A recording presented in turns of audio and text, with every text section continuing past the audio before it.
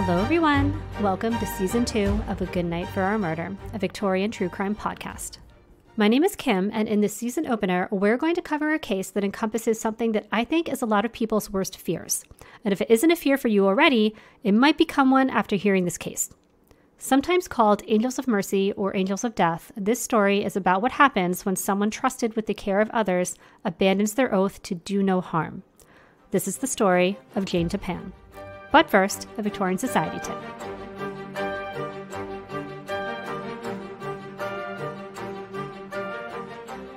I research a lot of old-timey true crime stories, but whenever I research those having to do with the practice of medicine, I run up against a lot of antiquated medical terms for diseases or causes of death, and they send me down a rabbit hole sometimes. So I'm going to share a few interesting terms I've run across for describing symptoms, diagnoses, or causes of death. The first is the phrase softening of the brain. I've seen this used as both a symptom and a cause of death. Sometimes it's written as softening of the brain due to melancholy, as was the case for the cause of death for Cordelia Botkin, who I covered last season. So far as I could tell, this was a catch-all for a variety of mental illnesses where a person may not be in control of all of their faculties. It was also applied when any sort of paralysis was present. For example, it was used in cases of stroke or epilepsy. Another interesting sounding cause of death I've seen is everlasting faint. Symptoms resulting in everlasting faint might be interpreted today as a heart attack. Consumption was quite deadly in the Victorian era. The modern term for this is tuberculosis. It acquired the new name around about 1882 when doctors discovered small tubercles or swellings on affected patients' lungs. But the name consumption was an entirely appropriate name for the disease, as it commonly took weeks to die from and caused significant weight loss and weakness as it progressed. It consumed those afflicted. Convulsions were often listed as a cause of death, as well as diarrhea. These are, of course, symptoms of some other disease, not the cause itself, but they were often listed as the causes of death on old death certificates. Dropsy was another common cause of death. This refers to the buildup of fluid or swelling in the body and applied to anything from kidney disease to heart failure, liver disease, chronic lung disease, malnutrition, or even pregnancy. Natural decay was the term used to describe someone who died of old age in the Victorian era. Nowadays, we understand what the phrase died of old age means, but this won't fly on a death certificate anymore. Certifiers are expected to specify a disease or progression of diseases. Apoplexy was a stroke or aneurysm. They also had all the fevers. A few you might have heard of, like scarlet fever or typhoid fever. Ague was a fever from malaria. Childbed fever was from an infection after childbirth, usually the result of poor sanitation practices by the doctor. Brain fever was meningitis. Ship or jail fever was typhus. Spotted fever could refer to meningitis or typhus. Milk fever was from consuming contaminated dairy products. Glandular fever was mononucleosis. Thank goodness for antibiotics, right?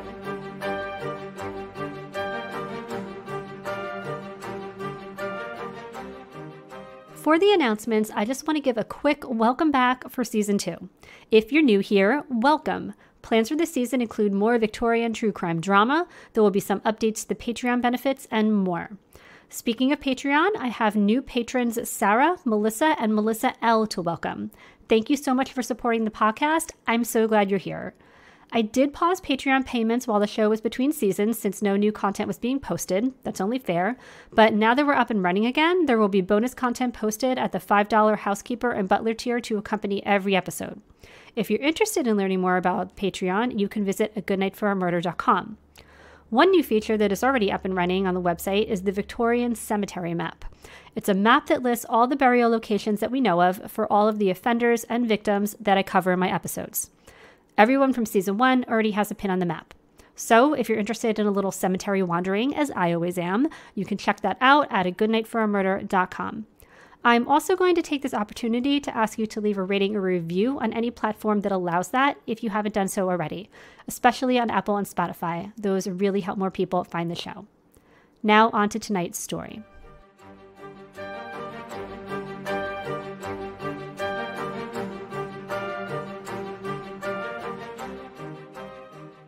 A Good Night for a Murder is a true crime podcast that does cover stories including death, violence, sexual assault, and other adult themes.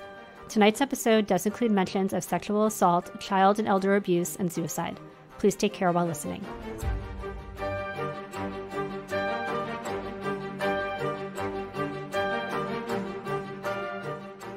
Jane Toppan was born Honora Kelly in March 1854 in Boston, Massachusetts. Her parents were Bridget and Peter Kelly, who were both Irish immigrants. She had two older sisters. The first was Delia, who was 2 years older than her, and their eldest sister was named Nellie. Now, her mother died of tuberculosis when Honora was very young, leaving father Peter to raise his 3 girls. But Peter had a problem with alcohol, so their home was not a happy one. They struggled financially, and it's likely their father was abusive. It sounds like their father also suffered from some sort of mental illness and was known about town as Kelly the Crack, meaning crackpot, as in they were calling him crazy. There was also a rumor that while trying to earn money as a tailor, he at one point tried to sew his own eyes shut. I'm not sure how much truth there is to that, but bottom line, life must have been very scary and very hard for these 3 little girls. In 1860, shortly after their mother's death, 6-year-old Honora and 8-year-old Delia are placed in the care of the Boston Female Asylum. Boston Female Asylum was an orphanage set up for the care of young girls aged 3 to 10. In 1860, there were about 100 girls living at the asylum. Some sources say the girls were surrendered there by their father, while others say the girls were taken from him by authorities and placed in the care of the orphanage. For reasons that seem to be unknown, their sister Nellie did not go with them to the Boston Female Asylum. It's reported that she was committed to an insane asylum. We can only speculate on the reason for this. Some that I can think of might be perhaps she was older than the age of 10 and therefore ineligible to be sent to the orphanage. Maybe if their father did surrender them, he thought the insane asylum was just another kind of orphanage that would take an older girl. Maybe Nellie did exhibit symptoms of mental illness the same as her father is said to. Maybe mental illness runs in the family. You'll see what I'm talking about as we get further along in the story. After roughly 2 years at the Boston Female Asylum, Honora gets adopted. Now, though sources use the word adoption, that's not quite what was happening here. It was policy and procedure for Boston Female Asylum to place girls in respectable homes as indentured servants, meaning the girls are contracted to work in the homes without pay for a specific number of years. Honora was to be adopted by Mrs. Anne C. Toppan. Asylum records describe her as a very respectable woman, and the home that she offered to the child appeared to possess many advantages. Honora's sister Delia, by the way, aged out of the orphanage around the same time Honora was adopted and reportedly resorted to sex work thereafter. No more is mentioned of Honora's sisters in the sources I have after this. So Honora is sent to live with the Toppans in Lowell, Massachusetts. Mrs. Toppan has a husband, Abner Toppan, and together they have one daughter named Elizabeth. Now, a lot of sources make it sound like Elizabeth was about the same age as Honora, but from what I found, Elizabeth was pretty much grown, just still living under her parents' roof. So one of the first things the Toppans do is start calling Honora by the name Jane to sound less Irish. There was a lot of discrimination against the Irish at this time. Also, although they never formally adopted her, she did take on their last name, and this is how she becomes Jane Toppan. Her foster mother, Anne, did send her to school and did provide a safe, stable home for her, but it doesn't sound like she ever really treated her like a daughter. She made sure Jane was aware that she was not and never would be a full-fledged member of the family like her foster sister, Elizabeth. Elizabeth, though, was reported to be very kind and accepting of Jane, and the 2 women remained in touch as friends years after Jane moved out of the Toppan home. Remember I said that. While in school, Jane had a reputation for being a bit of a storyteller and a troublemaker. First, she made up a lot of stories about her real family, saying her real family was actually royalty and the like. And this is forgivable, right? It's certainly understandable why a child who had a start like Jane did would invent stories about her real family. The problem was her stories were so wild, it was blatantly obvious that Jane was just making stuff up, and the other kids didn't want to be friends with a liar. What's more, she liked to make up stories about people she knew as well. She was known for spreading vicious gossip amongst her classmates, then blaming others for starting the rumors. And she was also a tattletale. She was very eager to snitch on her classmates, often trying to pin her own bad behavior on them.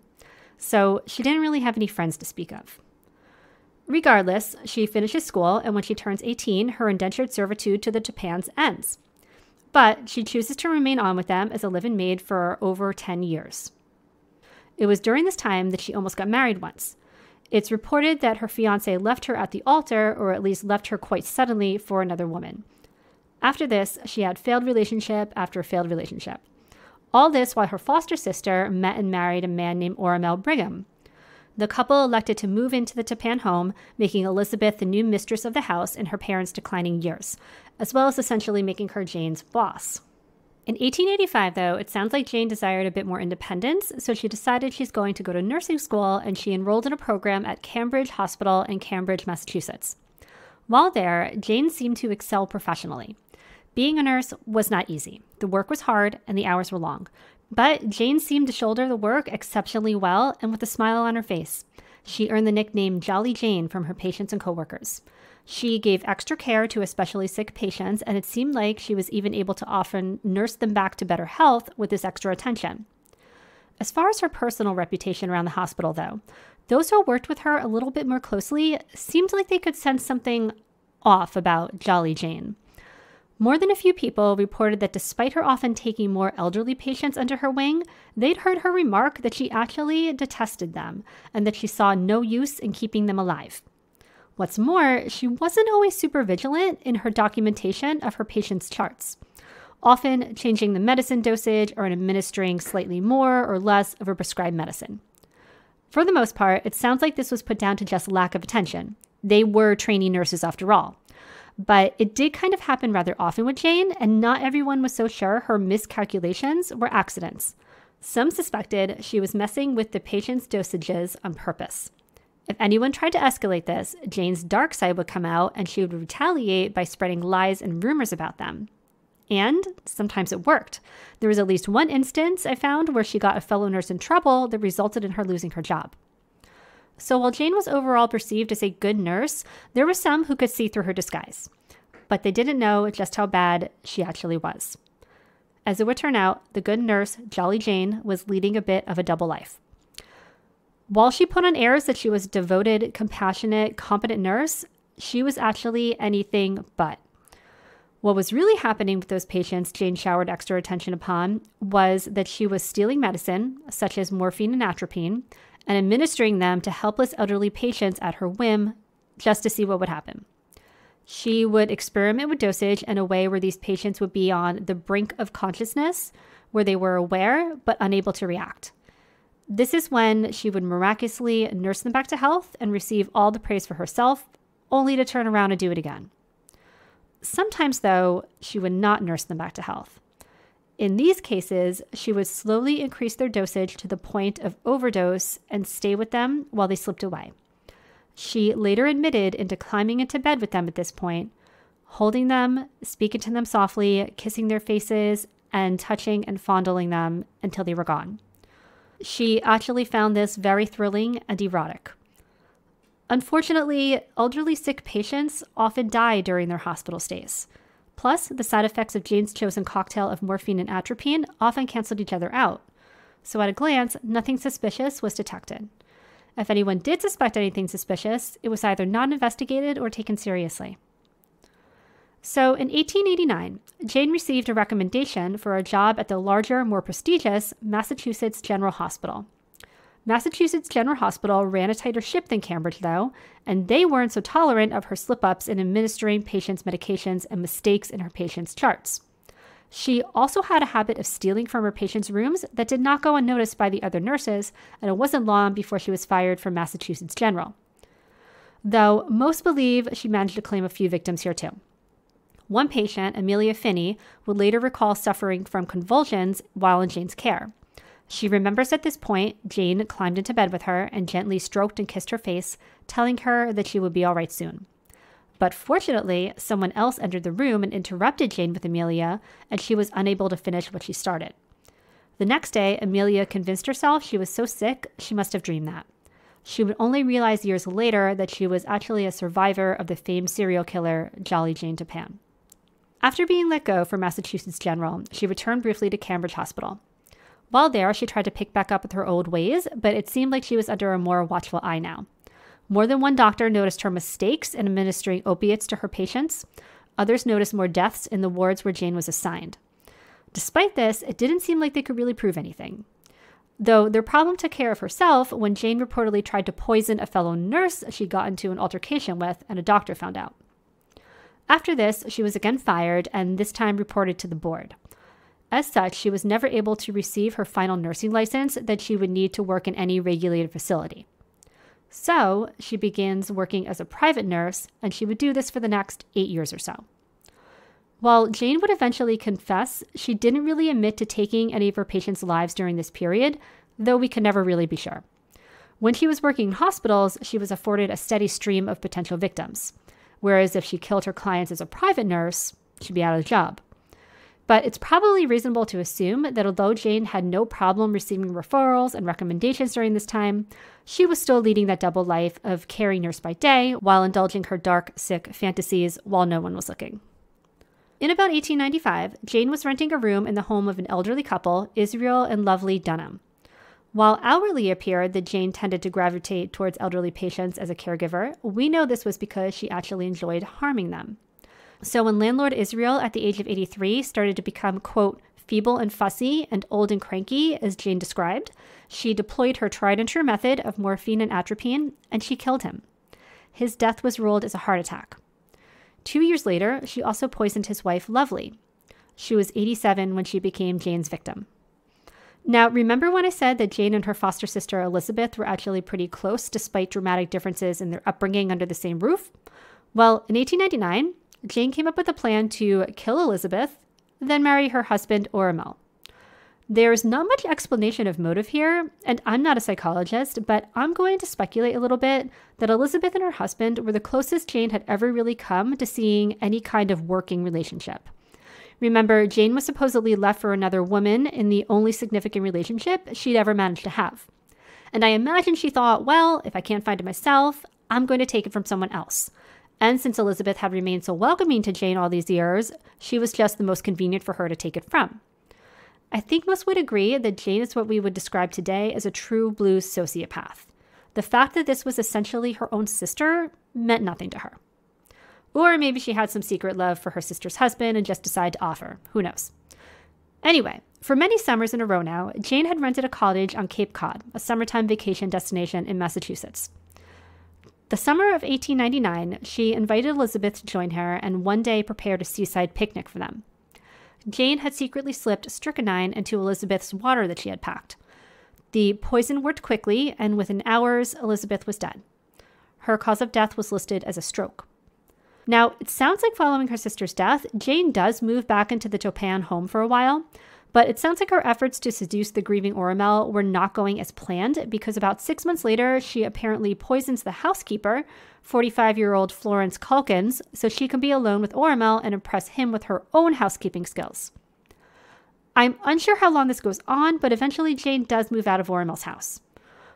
All this time, by the way, she's still working as a private nurse. She apparently claimed at least 2 more patients as victims during this time. Mary McNear in December of 1899 and William Ingram in January 1900. She also managed to murder a fellow nurse, Sarah Myra Connors, whose job she wanted. She apparently poisoned her to death, then at her funeral, struck up a conversation with Myra's supervisor and shared that Myra had disclosed to her that she was actually planning on leaving her current post soon and had mentioned she planned to recommend Jane for the job. And it worked. She did take over Myra's old job as matron of St. John's Theological School at Cambridge. But she was bad at it, and she was let go within the year. So all this goes on in the year following her sister's death, and the next summer, she's looking to get away again at that same cottage on Cape Cod. She rented the cottage from Alden and Maddie Davis, a couple in their mid-60s. But she puts on a bit of a sob story about how hard it was to return to the scene where she lost her dear sister only the year before. So the Davises decide to waive her rental fee for that year. The following summer, in 1901, Jane books the cottage again, but she doesn't make any mention or effort to pay for it. Jane finishes the stay at the cottage and returns to Boston, where she's currently lodging with a couple by the names of Melvin and Eliza Beadle. Summer cottage landlord Maddie Davis decides to make a trip to Boston to try and collect the money Jane owes she and her husband in person. When Maddie turns up the door, Jane plays it off as it's all a misunderstanding, and of course she can pay. Why doesn't Maddie just come in, sit down, have a cold glass of water? And now, if you're screaming, "No, Maddie, don't do it," your intuitions are spot on, because Jane slips a bit of morphine into Maddie's drink. When Maddie starts to feel woozy, they offer to let her lie down in the spare room and call the doctor. While Maddie is resting, Jane tells the doctor that Maddie is a diabetic and accepted a piece of cake the Beatles offered her, but she's a nurse, so she'll be sure to look after her, and the doctor leaves. Maddie stayed at the Beatle residence for nearly a week, being tended to by Jane before Jane finally does her in as well. Jane attends Maddie's funeral, where Maddie and Alden's 2 adult daughters, Genevieve and Minnie, tell her they know she's known their parents for a while, and they're so grateful to her for her care of their mother in her final days that they'd like her to come and stay with their father and look after him for a while as well. And of course, Jane accepts. She moves into Alden's home, where Genevieve and Minnie are temporarily staying as well. While she's there, she seems to just sort of pile on to the chaos already surrounding Maddie's sudden death. She reportedly started small house fires and tells tall tales of dark strangers she's seen skulking about the house. Then she tells Minnie that she thinks her sister is taking their mother's death particularly hard because she saw her with a tin of arsenic recently. This, of course, is a lie. It's all just a cover story for when Minnie is found to have ended her life by aid of arsenic a short while later. In truth, it was Jane who poisoned her with arsenic. Alden, who has now suddenly lost his wife and daughter in such a short span of time, is so grief-stricken that he passes away as well. At least that's how Jane presents it to the world. The truth is, she, of course, poisoned him too. Now, I can only imagine Jane must have been flying high on some sort of god complex or something, because then she also poisons the other daughter, Minnie. She wiped out this entire family in less than 2 months' time. And if you're wondering, when is someone going to notice what's going on here? Same. And people do notice. Several newspapers pick up the story of the unusual and unfortunate deaths of the entire Davis family, but foul play is not suspected. Except by Minnie's father-in-law, Captain Paul Gibbs.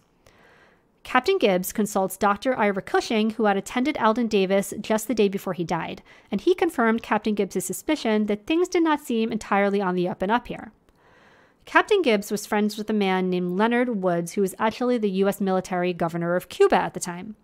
He was originally from the Boston area, though, and happened to be visiting during the time that the Alden family was going through all of this. So Captain Gibbs pays him a visit and calls in a favor, as Leonard Woods certainly has the pull to get a full-scale investigation underway. And that's exactly what happens. They assign an investigator to start tailing Jane, and they exhume Minnie's body for an autopsy. Meanwhile, it's only really been 2 short years since Jane murdered her foster sister Elizabeth, and her brother-in-law has not remarried. So Jane figures she's going to take another shot at wooing her late sister's husband, and she pays him a visit. It sounds like she showed up with some reason that she needed a place to stay for a bit or some such, which Oramel grants her. But when she arrives, she finds Oramel's sister also in residence at the house, and this will not do. She needs to be alone with Oramel so she can impress him with her housekeeping skills, make him fall in love with her, and marry her. So, she poisons Oramel's sister Edna. Oramel rejects any advances or help that Jane offers, though, so Jane moves on to plan B, which is to begin poisoning him. But only just enough so she can make him sick and then nurse him back to health. Clearly, she's hoping she can win over his affections this way. But it doesn't work, and he pretty much orders her out of the house. She goes, but in a last-ditch effort to play in Oramel's empathy, she poisons herself just enough to land herself in the hospital. She is a professional poisoner after all. Now, remember all this time, she's had a detective following her, and he finds it pretty suspect that at every house he's seen her stay in, someone suddenly up and dies, or very suddenly falls ill. He even fakes an illness himself to be admitted to the same hospital she's in when she poisons herself. Meanwhile, toxicology tests on the exhumed body of Minnie Gibbs turn up positive for arsenic, and this provides them enough evidence to make an arrest. Jane is actually staying with a friend in New Hampshire when they go and arrest her on October 29, 1901. But the prosecution is actually having trouble building a case against her. Though it's been uncovered that there are a suspicious number of deaths of otherwise healthy people in her wake, she's only been brought in on charges of murder for Minnie Gibbs. The initial testing on Minnie's body was positive for arsenic, but what they find out is that the levels don't exceed the usual amount that would be used for embalming. Plus, they're not finding any records of Jane making any arsenic purchases. Investigators had a revelation when Minnie's father-in-law gave an interview to the press stating that with her background, he didn't think she'd be dumb enough to use something as detectable as arsenic. He suspected possibly morphine and atropine, which, as we know, was indeed Jane's poison of choice. So, when they tested Minnie's remains for morphine and atropine and started looking into Jane's morphine purchases, they hit the jackpot. The case goes before a grand jury in December 1901, and they decide to indict her. Jane wanted to plead not guilty, and it sounds like they planned to mount an insanity defense, but to be honest, neither defense nor the prosecution wanted this. They didn't want to deal with the parade of experts both sides would require if the case were to go before a jury. So they agreed to appoint a panel of psychiatrists to assess Jane, and whatever they said would stand in court. Now, Jane's hope was to be found sane so she could stand trial and then be found innocent. But the doctors quickly picked up on her seeming pathological addiction to lying, and the more she talked, the more she revealed. She admitted she had committed murders before Minnie Gibbs, and that she received sexual satisfaction from laying in bed with her victims while the life drained out of them. Though she seemed to understand her actions were wrong, she didn't fully comprehend why. Unsurprisingly, the doctors unanimously declared her morally insane and unfit to stand trial. So, although they agreed the doctor's verdict would stand in a court of law, they decided to cross their T's and dot their I's and send the case to a jury anyway. Giving a small panel of doctors the ability to put away the criminally insane was a slippery slope, and they didn't want Jane's case to establish precedents for it. So, on June 23, 1902, after 8 hours of testimony and 27 minutes of deliberation in a trial that was pretty much just a formality, Jane Toppan was found not guilty by reason of insanity and committed for life to the Taunton Insane Hospital. While the trial was going on, the police had opened investigations to 11 other murders they believed Jane had committed, all which we discussed here. It only came out after the trial that Jane had confessed to her attorney that she suspected her body count was actually closer to about 31 people, although the count could quite easily be upwards of 100. She's been famously quoted as having said her ambition was to, quote, have killed more people, helpless people, than any other man or woman who ever lived. During her time in the Taunton Insane Hospital, the staff and nurses actually liked her. Being in control of all of her faculties, she was a model patient. Though being in those surroundings took a toll on her, and she began to descend into a manic depression during which she did things like insist on being called by her birth name, insist she wanted to become a nun, and at one point she refused to eat any food or drink they brought her, fearing it had been poisoned. As she aged, there are accounts of her trying to convince the nurses caring for her to bring her morphine, and together they'd go out into the ward and, quote, have a lot of fun together. Yikes. Jane was 48 at the time she was committed to the Taunton Insane Hospital. She died there in the hospital at the age of 84 on August 19, 1938, and was buried in the Mayflower Hill Cemetery in what was called the Pottersfield section, otherwise known as a pauper's grave. This is where they would bury people who were unknown or unclaimed after their death. Jane Toppan often gets billed as America's first female serial killer. While it seems like she may have been the most prolific, there's certainly others who came before her, even that I've covered on this podcast. Lydia Sherman comes to mind. You can listen to her episode from season 1. If you head over to Instagram at A Good Night for a Murder, you can see some photos of Jane as a young nurse right before her arrest and a few years after her committal and more. You can also see the photos and source links on the episode blog on my website at agoodnightforamurder.com. While you're on the website, you can sign up for the Good Night for a Murder newsletter. Each month, I send an episode roundup, reveal of next month's episodes, and other goodies like extra Victorian society tips, book recommendations, and more. The bonus content for housekeeper and butler tier Patreons for this episode is the story of another famous inmate committed to Taunton Insane Hospital. This time, a teenager allegedly convicted of murder. Listen through the outro music to hear a short preview of this Patreon bonus content. To subscribe to Patreon and learn more about the podcast, you can visit agoodnightforamurder.com. Also, follow me on Instagram or TikTok at agoodnightforamurder. Please rate and review and share with friends. Thank you for listening, and I will talk to you again soon.